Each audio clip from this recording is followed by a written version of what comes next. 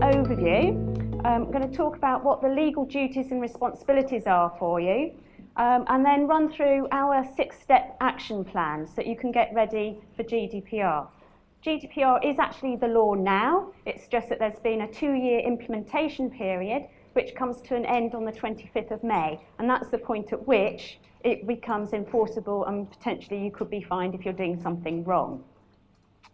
After the 6-step action plan, I'm going to talk about a couple of things to do with marketing, because everybody's mostly interested in that, I think, and then conclude with a few takeaways.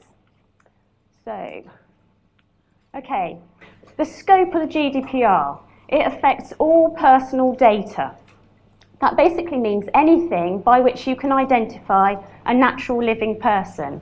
So, whereas with the Data Protection Act, the scope was narrower, this includes things like biometric data, it includes all the IDs from your computers, any way that you can associate a living person with a piece of data that is personal to them. It affects not just their private data, but also business data. So business email addresses are a way of identifying a natural living person, so that's included as well. It affects people who control the personal data, data controllers, and also people who process it. So if you have somebody else running your payroll for you, they are a data processor. You still control the data, you decide what happens to it, but somebody else is processing it. If you are a data processor for somebody else, these rules apply equally to you, and you are equally liable. So you can't pass the buck, basically. It affects not just people in the UK, it's European-wide, and it will affect businesses who hold EU citizens' data. So you could be a business in America, but if you're holding EU data, then GDPR applies to those companies as well. The objectives are basically to protect the personal data and the rights of the data subjects. And the whole thing is that the data controllers and data processors need to process that data lawfully and fairly. Now, fairly is a rather broad concept and one that's difficult to define, and the ICO, the Information Commissioner's Officer, has not actually provided guidance on exactly what fair is. So GDPR is not black and white. And it also affects the free movement of personal data, which we'll touch on a bit later. Okay, so who's going to enforce this? Well, it's the Information Commissioner's Officer, which is an independent body in the UK. Every member state of the EU will have its own leading supervisory authority. In the UK, it's the ICO, and I suspect that Patrick will talk more about the ICO later. They have said that their approach is that they're going to use a carrot rather than a stick, and fines are going to be proportional but effective. Okay, so I'm going to cover what your legal duties and responsibilities are. I'm going to run through these items fairly quickly. You don't need to take notes or anything, because all the information that I'm going to talk about today is all on our website, businessclan.com/GDPR. So you won't need to take any notes. Right, the first one, I'll point over there, the principles of the GDPR. The principles are very similar to the Data Protection Act. How many people are registered under the Data Protection Act? Okay. In theory, there's no registration process for GDPR, but in practice, you have to notify the ICO and you have to pay a fee to them so that they can operate the control over personal data and do the enforcement side of the GDPR.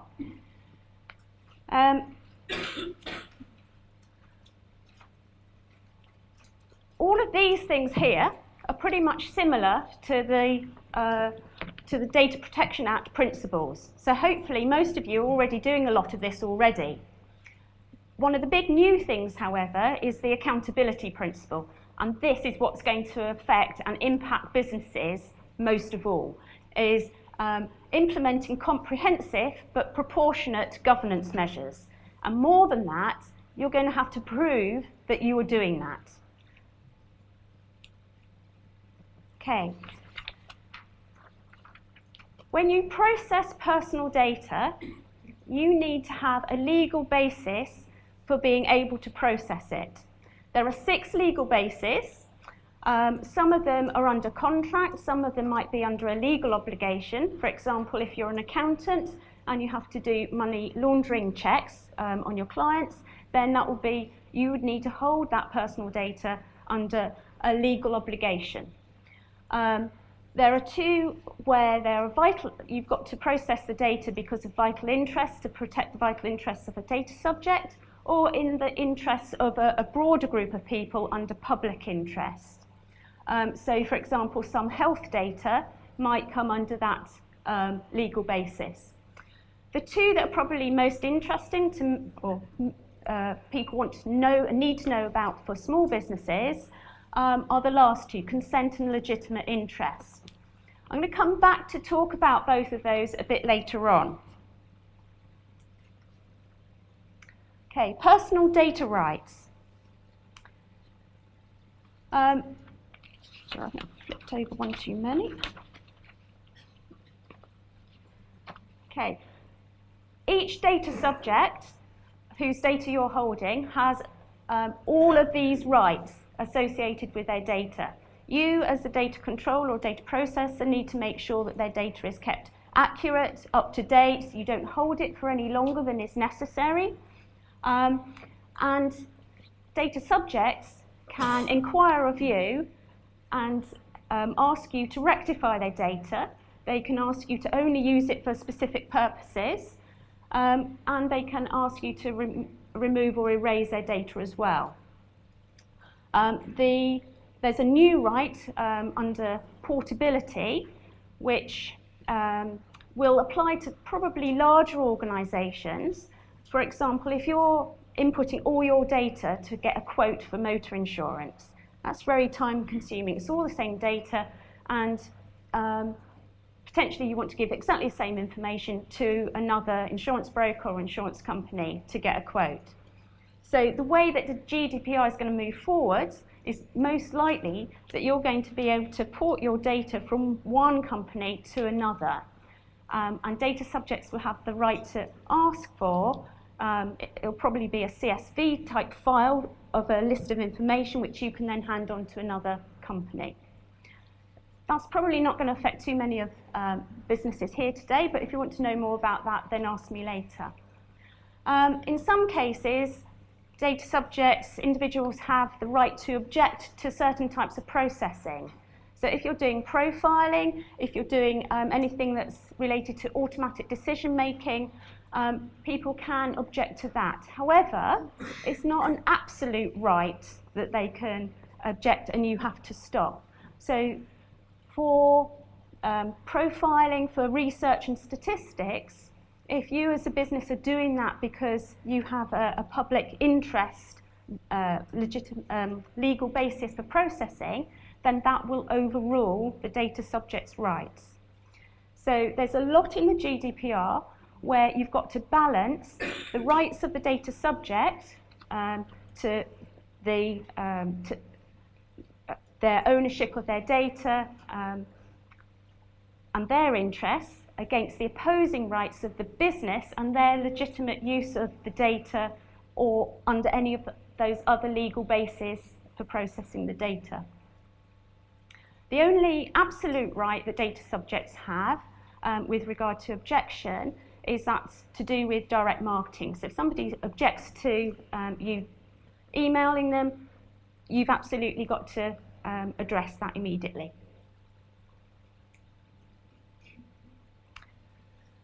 Okay, protection. I'm not going to talk a lot about this because Paul from IQ in IT is going to talk about the protection and security side of looking after your data subjects' data.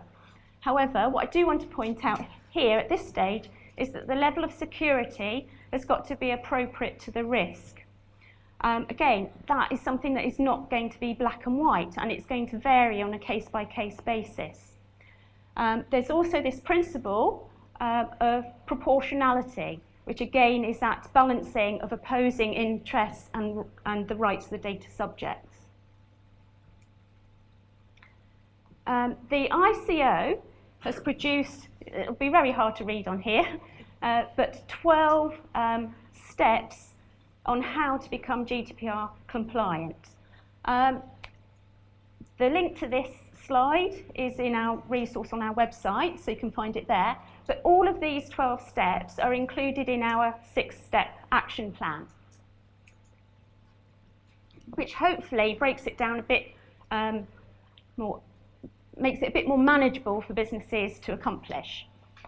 So first of all, you need to work out what you've got to do. So that's a whole lot of planning, really. And I'll go through each of these steps individually. Then, once you know what you've got to do, you've got to tell your data subjects, the individuals whose data you're holding, what it is that you're doing with their data. Then you've got to actually do what you say you're going to do. And a big part of the GDPR is proving your compliance, demonstrating compliance. So you've got to record how you're complying. Documentation is not actually a legal requirement under GDPR, but how else are you going to prove it? So I think most businesses need to do some form of record keeping and documentation. Then the next step is, once you've enacted all of that, if you get a complaint or a subject access request, which I'll talk about later, then you need to handle that well. Because basically, at the end of the day, the only way that you're going to end up with a fine is going to be if somebody complains about how you're handling their data. So as soon as you get any sign of a complaint, you need to handle that well. You need to act and respond quickly and promptly, and there are certain guidelines within the GDPR as to how quickly you've got to respond to those complaints. And if you handle it well, then the matter's going to go no further. It's not going to reach the ICO. The ICO is not going to give you a fine. So it's all about best practice. And then the last step is the fact that this isn't a one-off task, unfortunately. This is an ongoing process. So every time your business systems or processes change, you've got to re-look at GDPR and how you comply with it. Right, step 1. Okay, so I've broken step 1 into 4 tasks. The first task is to designate somebody within your company who's going to be responsible for GDPR. That person does not need to have any particular qualifications, however, they do need to have certain skills and knowledge of the GDPR in order to take on that responsibility. The only people or organisations that need an official data protection officer are public authorities and people who process data on a large scale or on a do regular and systematic monitoring of personal data. So that would be things like behavioural tracking, profiling, automated decision making. If you're doing that on a large scale, you need a data protection officer in place. And the other one is if you process criminal convictions or offences.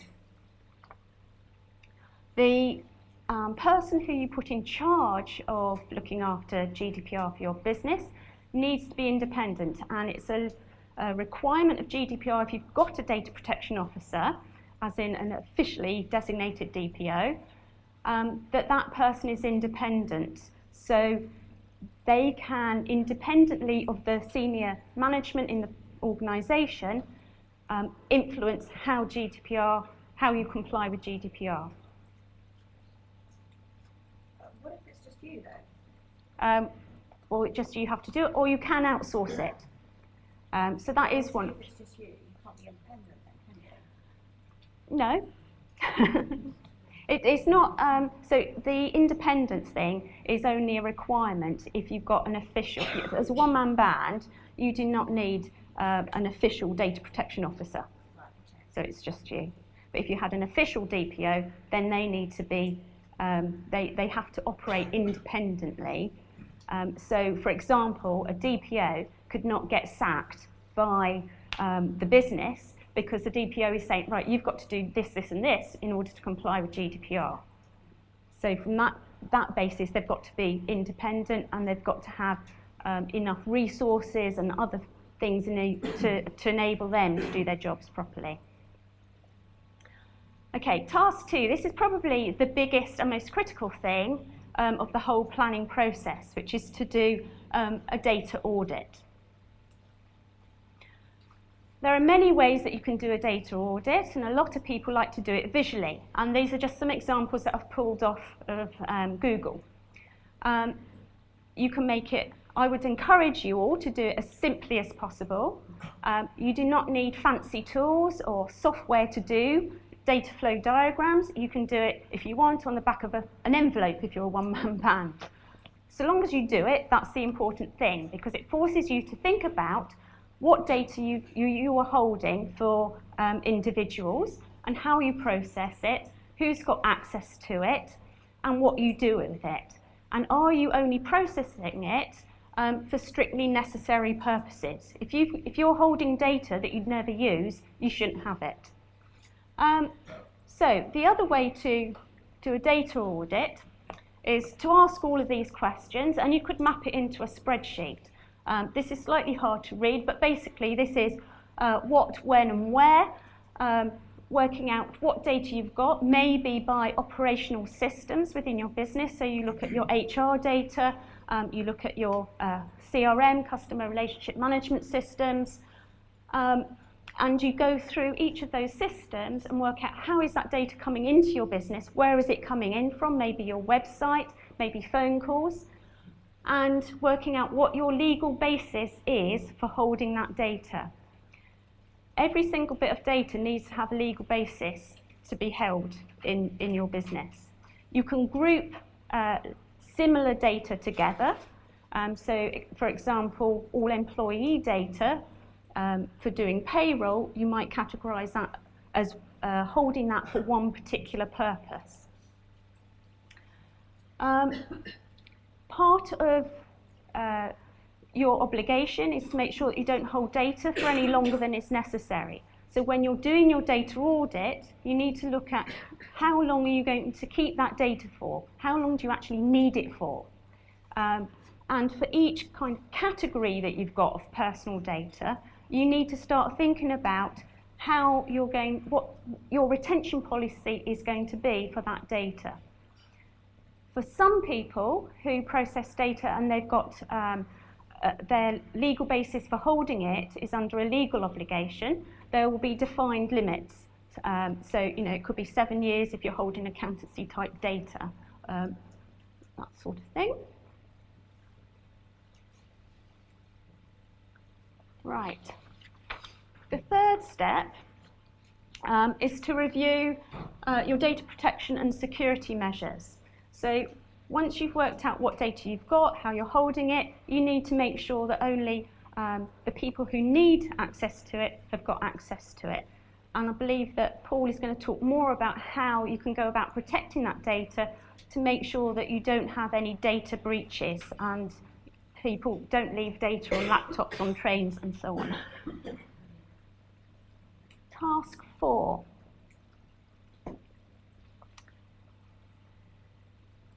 Okay, so once you've done all of that, you need to review your existing business processes and systems to make sure that you can, for example, handle a subject access request. That you can, if somebody phones you up and says, I don't want to be on your mailing list anymore, how are you going to process that? You need to communicate to your whole team as well, if you've got a team, what those processes are in order to remain compliant. Okay, notification. This is a big thing under GDPR because once you know what you're going to do, how you're going to process data, your legal basis for processing it, you need to notify all your data subjects what your legal basis is, how long you're going to keep their data for, and so on. So if you're capturing data as part of a legal contract because they're going to be a client of yours, then you might need to update your commercial terms and conditions of business to notify them of what particular data you're going to keep and why. So within those terms and conditions, you will probably need, you should need, a section about how you comply with the GDPR. Similarly, if you've got a website and you're capturing data through forms, or even if you're doing Google Analytics tracking, you need to notify people that you're collecting personal data about those visitors. At the moment, there are the cookie laws, and you are supposed to put up a cookie notice that you are using cookies, but you're going to have to notify people and make it much clearer and easier for them to understand what information you're collecting and how you're processing it, and inform them of their rights as to how they can object, how they can have their data be kept up to date, made accurate, and I'm going to come on to subject access requests in a bit. Right, so that's privacy notices. Okay. Capturing consent. If you get a phone call and somebody wants to join your mailing list, don't just add them to your MailChimp list. You need to record how and who put them on that list. My advice would be that rather than do that over the phone, I would probably ask them to go to your website or send them an email with a link to how they can sign up to your mailing list, because that way it will get captured, because most of the email campaign tools will capture that, date stamp it, and you can see where it's come from. It's much more reliable, and it's an easier way to prove your compliance. Quick question. If you have a double opt-in for your email newsletter, Yeah. could I go in, sign them up? They would then get the email to say, I Yes. agree. Yeah. Yeah. Yeah, that would work. Okay. So if you have got a team of people, and even if you're a one-man band, it is likely that you will use other people who will be using some of the data that you've got that is personal data. So if you outsource payroll, for example, they will be processing your personal data. You need to make sure that they are compliant with GDPR as well. If you've got somebody taking telephone calls for you because you outsource that, they actually need to be aware about GDPR. So you need to check all of those business processes and make sure that your staff, whoever they are, whether they're internal or external, are complying with GDPR. If a complaint comes through, they need to know how to handle it. So there are lots of resources that are available online that are free that might help you to train your staff to make sure they're aware of what GDPR is and what their responsibilities are within your organisation to help your business comply. So, for example, you're all here today, and hopefully you'll go away having learnt something. I would start having a GDPR log and start recording the training that you've done, whether it's for you or your staff. If you go back and you then tell your colleagues about GDPR and what they've got to do, and when you start doing your data audits, write down in a log when you've done it, what you've done, so that if something happens and you've got to prove that you've been doing best practice, that you can demonstrate it.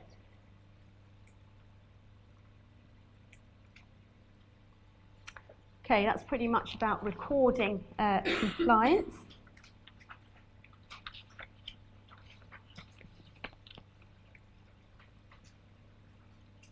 Okay, the documentation thing, if your company has more than 250 employees, then it is a legal requirement to do the documentation to prove your compliance. If you've got less than 250 employees, you don't have to, but it will, in general, help you to comply because it forces you to go through the best practice routes.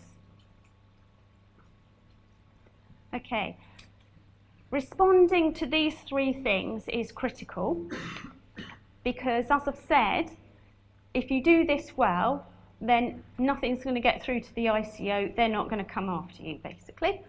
So the first one is handling subject access requests.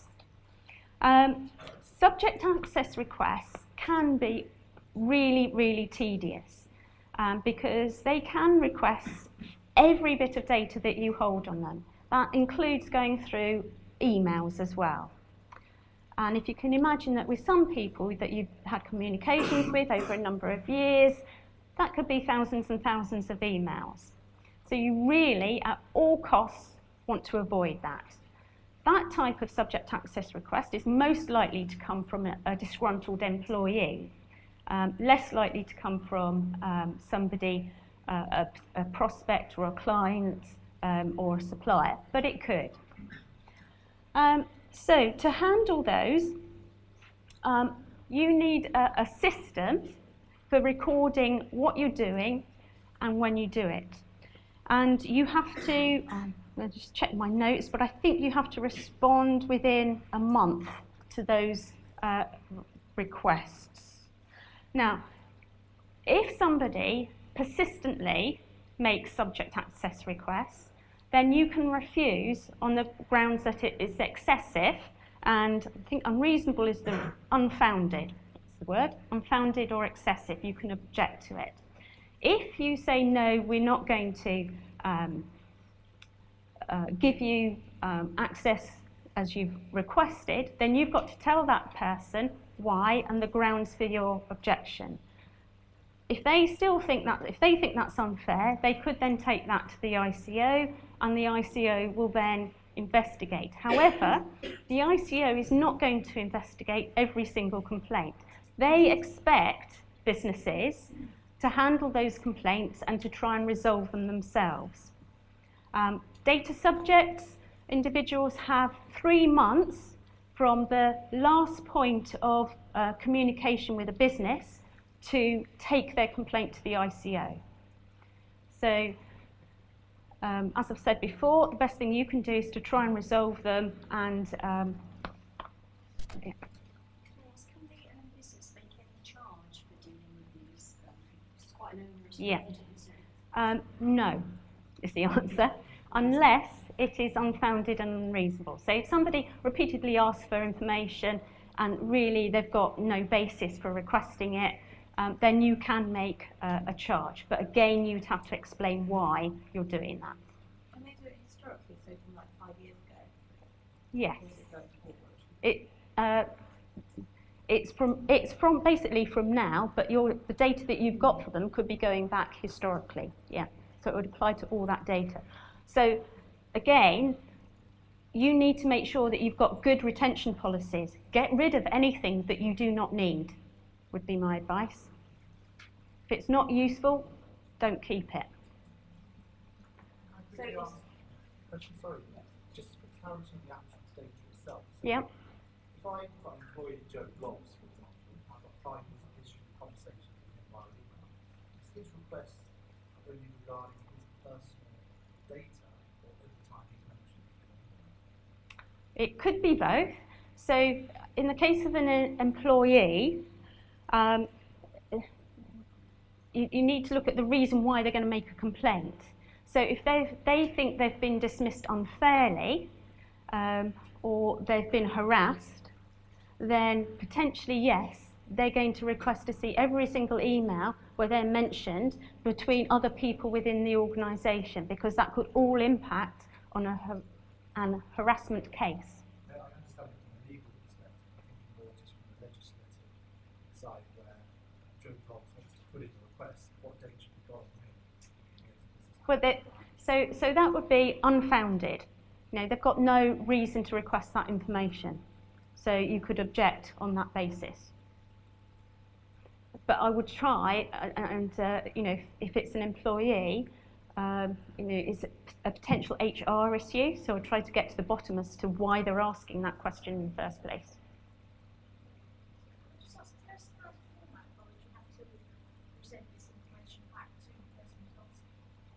Not as far as I know. So you could just send all the emails one by one, a bit like when someone wants to pay a fine in pennies and really annoys, like the parking fine office or whatever, and annoy them back by just doing it individually. Yep. So hopefully they'll go away. Yeah. Yeah. Can I ask, there's obviously like the right to be forgotten, isn't there? Yes. But can you keep the bare bones information? Okay. For example, just since you're at a school, could you keep the children's names, even if you maybe deleted? Okay, so there are a couple of things that you can do to kind of protect data in some ways, but also to keep some information, say from a business or a school perspective, that you might need. So you might have the contractual obligation to keep records if you're a school, particularly results, for example. But you can do things like anonymise the data. So if you've anonymised the data and there's no way of associating it back to a particular individual, then that's job done. It is not, that data is then not under GDPR. There's a halfway house called pseudonymisation, which is basically where you've taken out the immediate things that can identify a piece of data with an individual, but if you then put it back with some other data that you've kept over here, you can then identify the person. So that's sort of a halfway house, and that's one way of protecting data, which I'm not sure if Paul's going to talk about in a moment. I'll move on because I know we've got a Q&A session at the end. So any other questions, maybe I'll take at the end. Okay, so that's subject access requests. Personal data breaches. You need to notify the ICO within 72 hours if you have a data breach, so if data leaks out. If there is a high risk to the individuals involved, then you've also got to notify them directly. And handling complaints, I think we've talked about quite a bit, so I'll move on. Again, once you've done all of this, you need to keep doing it. If you put in a new system, then you're going to need to look at how does that impact your processing of personal data.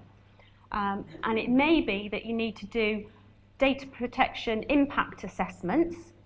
There are guidelines on the ICO website as to when you need to do those, but basically that's looking at if there is going to be, if the type of data that you're processing is, if you mishandle it, then if there's going to be a potential risk to the individual in that they're going to be impacting in a negative way, then you need to do an impact assessment to determine how you can handle their data and safeguard their data sort of best practice style. I think data protection impact assessments mainly apply to larger organisations where you're processing a lot of data, or if you're processing sensitive data. So sensitive data would be things such as health records, anything to do with political opinions, religious beliefs, ethical origins, that sort of thing. Okay, I'm going to move on now to how GDPR will affect businesses, the way businesses market themselves, particularly from a digital point of view, because that's one of the reasons the General Data Protection Act has come into force, is because technology has moved on rapidly and the old laws have not kept pace. One point to mention is that although we are obviously going to be coming out, going to go through Brexit, GDPR is going to be incorporated under the new data protection bill. That's going through Parliament at the moment, and I presume it will be out and in force probably by the 25th of May. But that will incorporate everything in the GDPR. Right, so I said we'd come back and talk about consent and legitimate interest basis, because those are the two that are most relevant when you're doing marketing.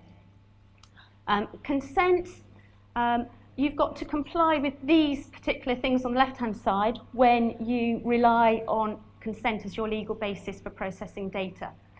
So when you ask for that consent, it's got to be very specific, it's got to be for a specific purpose, it's got to be very clearly communicated, so your notifications on your websites need to be in clear, plain language.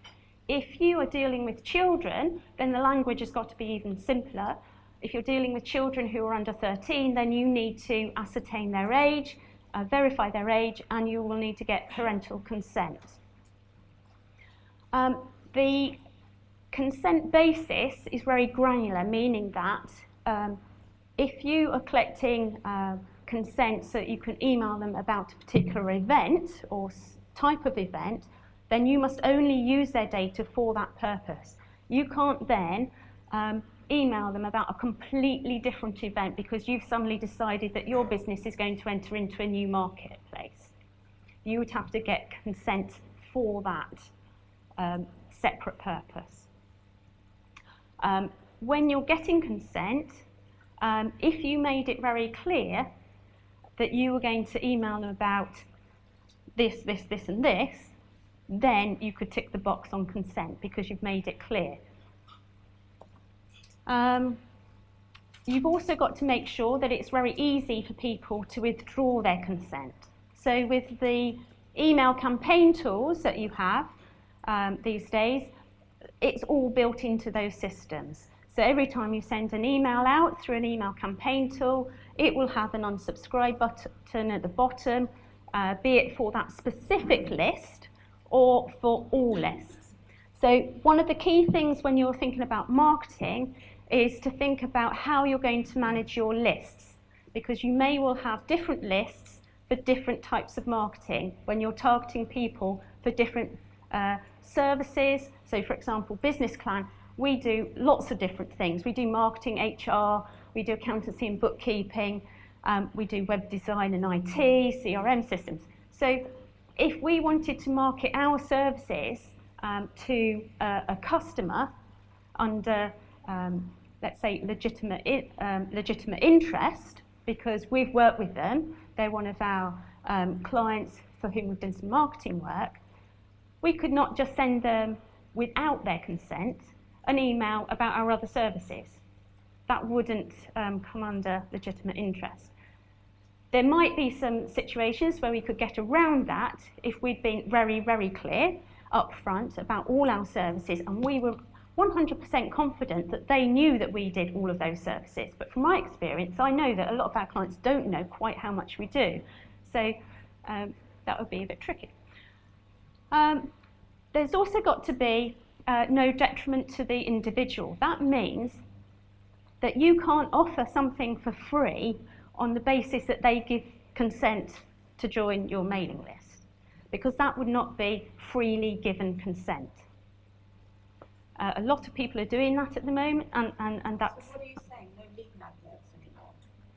Sorry, no legal? Legal adverts. You've got to be very careful how you do those. So if you're... So have you got a specific example? Well, no, say if somebody wants to get like a free audio or free report or a free checklist or whatever, and in return they give their email address. It's kind of like how it works, isn't it? But it's not how it works. Right, so when the legal expert comes, you can ask them. My viewpoint would be that I personally wouldn't do it. I would make it very clear that you would like them to join your emailing list and give them a nice big box to tick. Maybe you could have that box there so that, and it's pre-ticked, but quite honestly, you're not allowed, you know, the ICO says that you're not allowed to have pre-ticked boxes. You might get away with it, because let's think, this is all a risk-based approach, okay? You just don't want to have any complaints. So if I want a free, if it's called a free report, it should be free. You should not have to give your consent in order to get that free report. call it something else and not free, then maybe that would be acceptable. But if somebody's selling me something, that's free, I would not expect to have to give my consent to join a mailing list.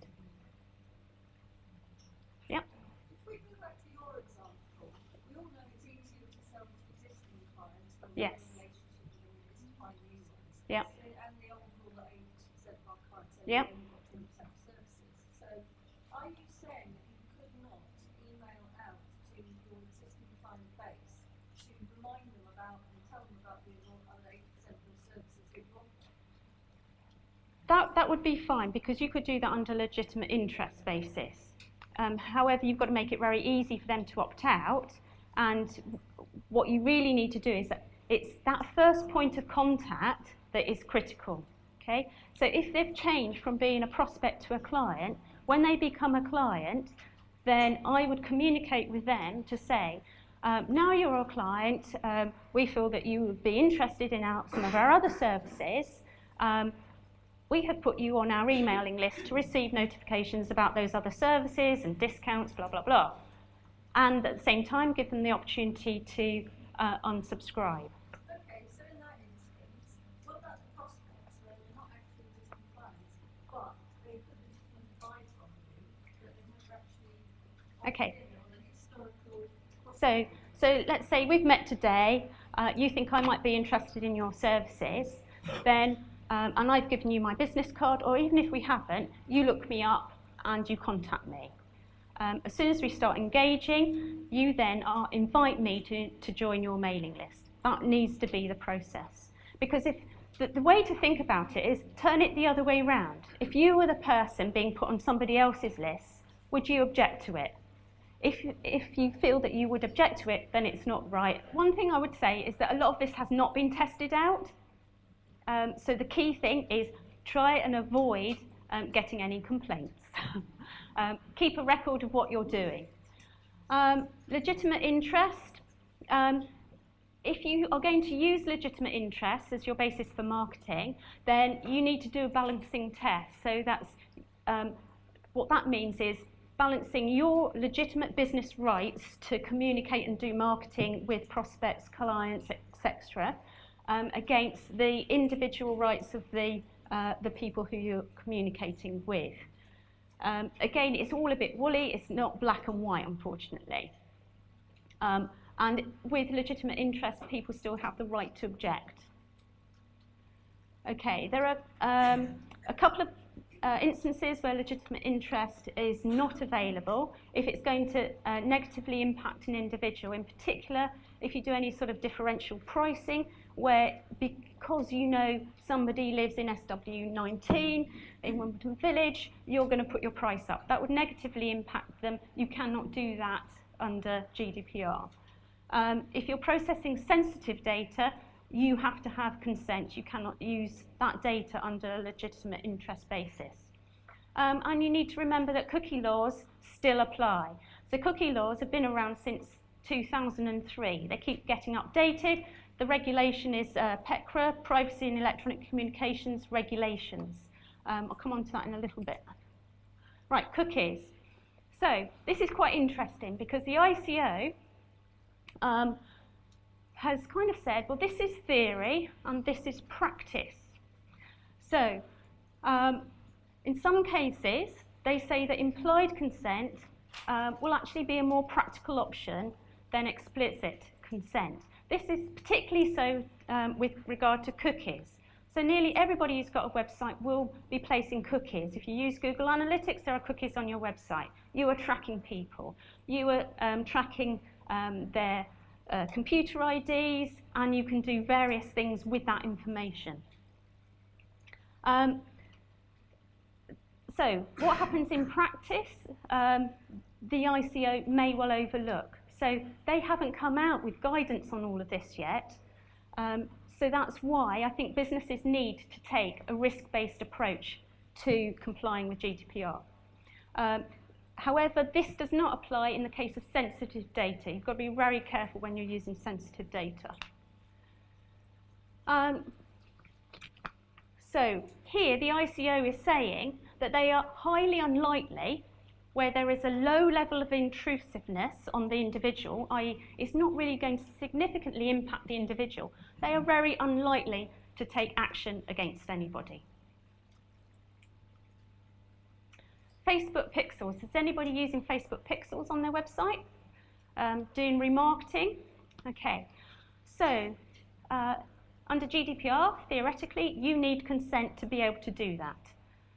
How do you get that? You know, if you're going to tell somebody, I'm going to put a Facebook pixel on your website, that pixel is going to track you even after you've left my website, and then I'm going to serve up an advert to you later on. Well, most people would opt out. Now, the way I think this is all going to go is that, a bit like the cookie law, everybody is now very used to seeing that cookie pop up, and people just click on it. They don't even bother reading the privacy information or anything, and they just get on with using the website. Now, so long as you've got your terms and conditions of use on your website, you've got a good privacy notice on your website, you make it very clear what you're using people's data for. If you say in that pop-up thing that you are going to be targeting visitors to your website with adverts, then actually I don't think the ICO is going to come down on you hard. The ICO is not going to stop businesses from doing business at the end of the day. Everything would just stop. And also, you know, all the big boys would stop getting all their money in, and they're not going to want to do that either. The ICO is not going to crack down on that. Okay. So if you are doing anything like remarketing using Google AdWords, Facebook pixels, if you do LinkedIn advertising, then you need to make sure that your notices to users are very clear, accessible, and tell them how they can opt out of being tracked. So I think this is my next slide. Yeah. So one of the ways people can opt out is you can tell them how to do it through their browsers, so they can turn off all the cookie tracking, etc. I think what's going to happen is that a lot of these website browsers, they're going to have to change the way that they do this. They're going to have to make it more accessible for people to turn these things off. This is how you get to the cookies on Google Chrome. That's about 4 levels down, and it's pretty hard to find. Even I can't remember how to find it half the time. Okay, the other way that you could help your visitors to your website to manage this and to be able to opt out is by using a cookie management system. There are hundreds around. The ICO uses this one in the middle called Civic. There is a free version of it, which basically helps you to provide the notices that you need to inform your visitors about their rights and how to object, blah, blah, blah. But there's also a paid version, and with some of the paid versions, you can almost go through one by one and turn off various cookies. Okay, so options for remarketing. I would recommend taking a risk-based approach. Make sure visitors understand their rights, how they can complain, and consider a cookie management system if you're doing a lot of behavioural tracking in particular. Okay, key takeaways. Doing nothing is not an option, it's the law, you've got to comply. If you don't, there are heavy fines. Transparency is the key thing about all of this. Those notifications on the website are really, really key. That is one of the key ways that you can prove that you are complying with GDPR.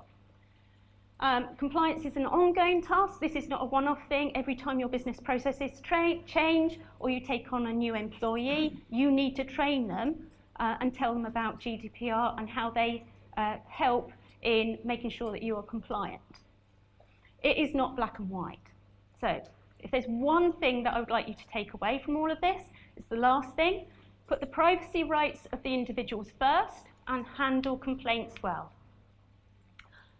If you want a recap on all of this and a bit more detail, you can go to our resource on our website, businessclan.com/GDPR. Thank you.